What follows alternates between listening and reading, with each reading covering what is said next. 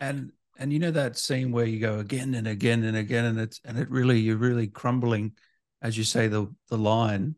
When you do scenes like that, when it's over, what are you doing? How are you decompressing? What are you? I'm curious because they're intense, some intense scenes there. There are. Mm. I think that's an excellent question. In this case, it was such a condensed timeline, and I was so jet lagged. Oh, For because I better or for worse. yeah. But I think the jet lag allowed me to really switch it off the second we got Wow.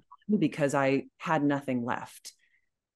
But I think that's a trend for me. I really try hard to leave it all on the floor, and then there's I have no regrets about what I could have possibly given. So I really pushed myself quite hard. So then after filming, I would just go back to the hotel room and fall asleep and then wake up and do it all again. But it's intensive. You're dealing with a lot of really big and heavy emotions. What I think is interesting about villains and perhaps our fascination with villains now, it seems like we're kind of leaning away from our typical hero structure, and we're empathizing and relating more to, or being interested more in, these anti-heroes or these villains.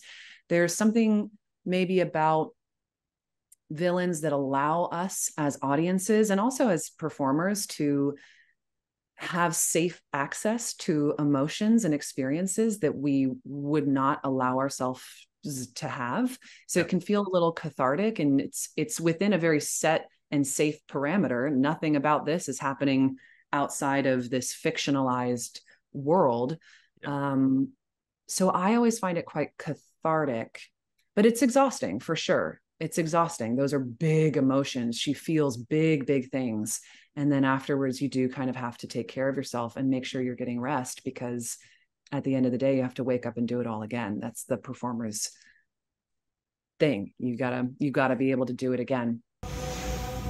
His crypt breath sings to my sinews again, again, again, again, again. But he must lead the murder march to Baldur's grave.